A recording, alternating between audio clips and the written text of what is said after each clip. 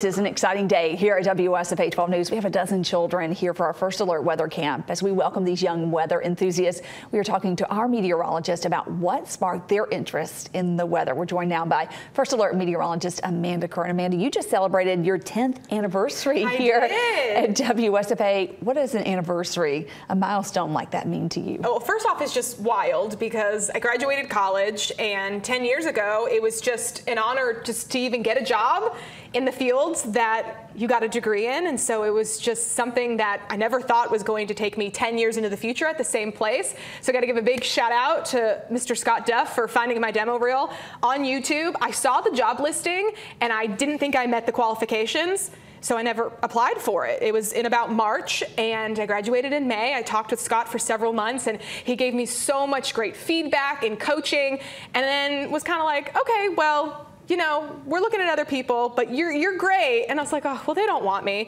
And I went and looked at other jobs, and then I graduated, and Scott said, we want you to come down to Montgomery. And I go, oh, okay. I'm 22 years old, never lived anywhere else except for New Hampshire and Vermont. And so to be able to not only just get a job in the field that I love so much, but to be able to do it here at such an amazing station with such amazing community and such a great group of coworkers too. That's me graduating right there. You can tell I'm very excited. My mouth is never shut. I joke to people, I was like, if I got paid per word, whew, I would make a lot of money. I would make a lot of money. That's me. I love the green screen right there. That's me hugging the green screen in college. So it's been an amazing 10-year journey. I just never thought that I would still be doing this and still be learning and having a great time. And I didn't really think that I was going to survive 10 years of Alabama humidity, but here I am standing strong.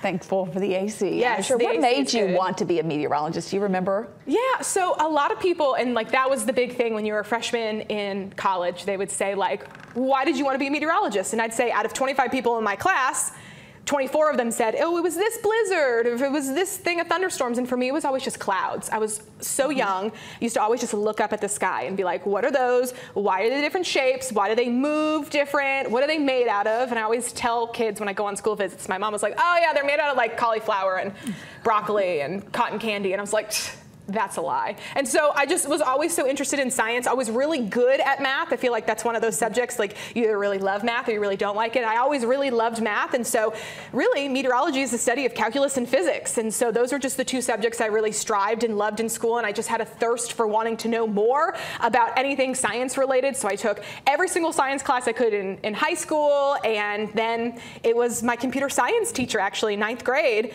Mr. McDonough. Hey, Mr. McDonough, if you still work at Campbell High School, mwah, thank you, appreciate that. We had to make a pamphlet and said if you were going to tell someone about a future career you'd be interested in, you have to go on the computer. This is when the internet was first kind of like up and coming in schools, and do the research and figure out what are the requirements, what kind of pay, what things can you do. And I just remember saying, what does somebody who likes weather do? And he goes, that's a meteorologist. And I started doing the research, and I started seeing that there were colleges, and then I was like, oh, I could do this and all the different options, and it kind of just fell into my lap. And I got early acceptance into college my junior year, knew exactly where I wanted to go, and I was the first one in my graduating class to get accepted into college, and I just remember being like, this is it, and there's no other option. I don't know what I would do if it wasn't for a job like this. It was meant to be. You are a woman in a male-dominated field.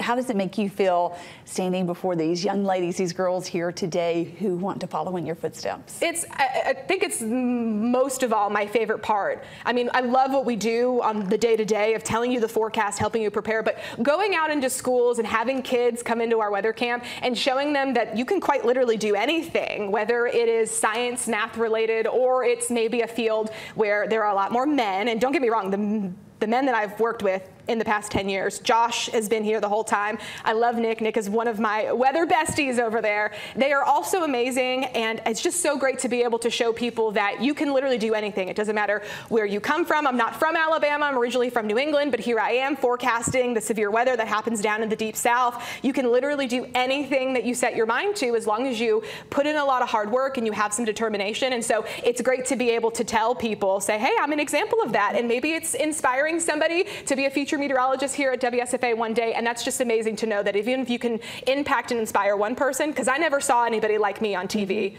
I love the meteorologists that I grew up watching, but they didn't look like me, and so to be able to have them as mentors and to teach me that I could do that same job too is absolutely amazing. I know you're inspiring little girls out there here in studio and watching today.